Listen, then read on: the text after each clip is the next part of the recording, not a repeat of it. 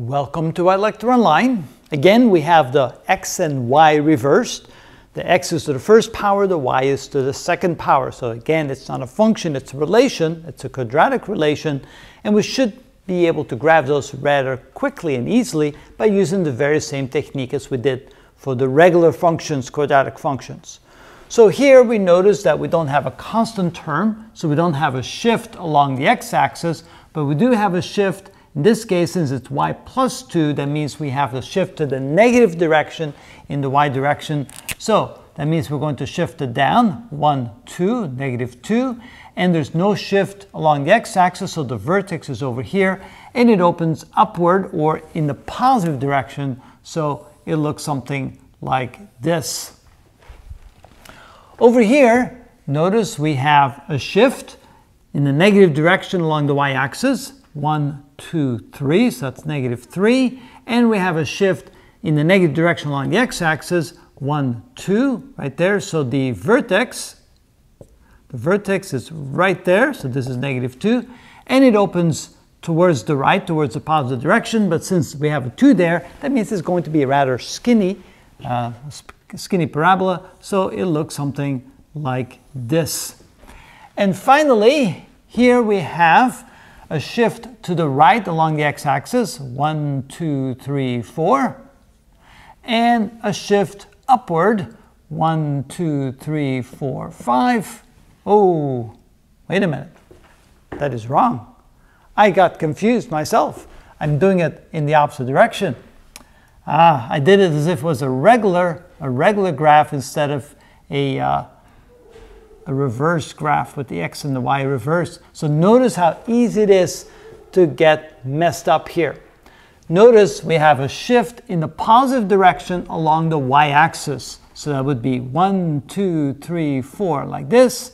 And we have a shift in the positive direction along the x-axis. So that's 1, 2, 3, 4, 5. So one way to look at it, if y is equal to 0, then x would be equal to 5. And so that's probably a good way of looking at it. Well, that's not correct either. So what you should do is flip the thing over and see what looks like the other one.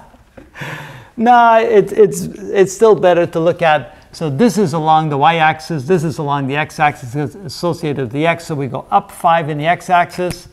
We go shift in the positive direction 4 in the y-axis, and so that means our vertex is over here. It opens downward or towards the negative direction, and because of the 1/2, it's a very wide parabola, so it'll kind of look like this and look like this. So that would be the correct parabola for that. So again, let's check this, make sure we did this correctly. So here we have a shift along the y-axis, and we have a negative shift. We go down 2. Here we have a shift of 3 in the y direction and a negative 2 in the x direction. Here we have a shift of plus 4 in the y direction and plus 5 in the x direction. So you really have to associate the shifts. What's in the parentheses is associated with that variable. What's outside of parentheses is associated with this variable. That's probably the best way to think about it. And that is how it's done. I used to cheat and then Used to turn it around and then draw it. That's actually not a bad way to do it. I think I might have done that too. This totally confuses me.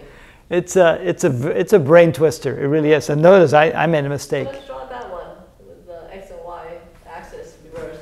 Okay, so what you want to do is you want to go. We're doing blue with the other. Well, I'm going to do it on the separate graph, and I'll use blue. Yeah, that's a good idea. So let me write this equation as y is equal to minus 1/2 x minus 4 squared plus 5. So let's graph this one. So there's our y-axis, there's our x-axis. And so notice we have a shift in the x direction of positive 4.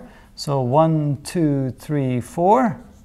And a shift in the y direction of plus 5. 1, 2, 3, 4, 5. And so where they meet, that's going to be the vertex. It opens in the negative direction, and it's going to be wide because of 1/2, so that means that the graph will look like this. like that. And if we then compare that to this graph, is there a good way to do that? No, just think of where's the positive and where's the negative. Yeah, yeah. So what you want to do is you want to go like this.